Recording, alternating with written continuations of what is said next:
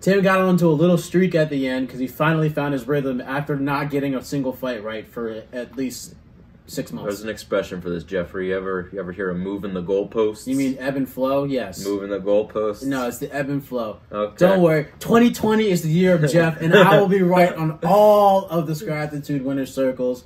Expect a nice long diatribe for each one, where I extend my victory lap miles and miles and miles. I'm a good person. I leave a welcome mat on the outside door of the winner's circle, Crucible of Champions. It's okay. I'm the one who opened the door.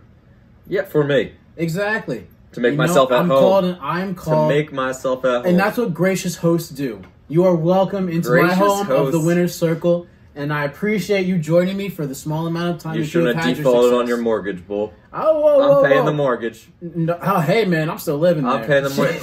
You sleeping on the couch. I'm in the king size. You on the couch with Canelo. You and Canelo gotta share the same couch. It's not even a pullout. Oh, God. Jesus. You gotta sleep your feet in each other's faces when you're all sleeping. Ew. Good Lord. He's got his Mexican beef. I'm coming for it. Yeah, oh, he'd be giving you Mexican beefy farts, too. Oh, Jesus.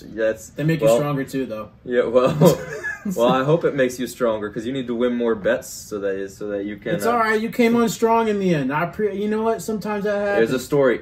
I was like, Stipe! Yeah, I was Stipe! I am Stipe. Okay, there we go. It's a winner circle.